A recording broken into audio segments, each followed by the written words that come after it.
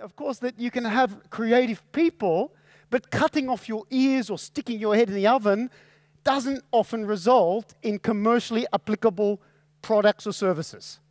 So creativity is an element, but it's not enough. Creativity is just one element.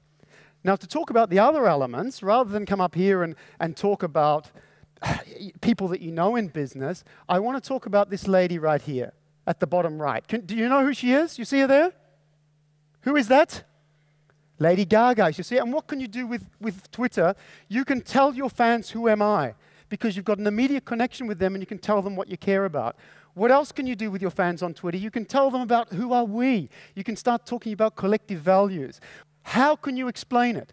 That these people don't steal her music like everybody else does, they buy it.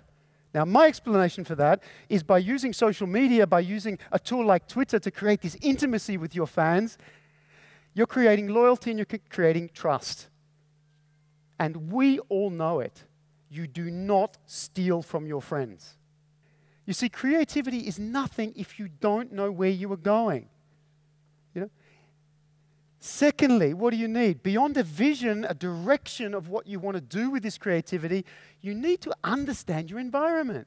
Lady Gaga has a profound understanding of her customers. Lady Gaga is extremely creative, but creative people often also have weaknesses. And what you need is teams. You need teams of people who have complementary capabilities, complementary skills to help you go out there and take that creativity somewhere. Creativity is not enough.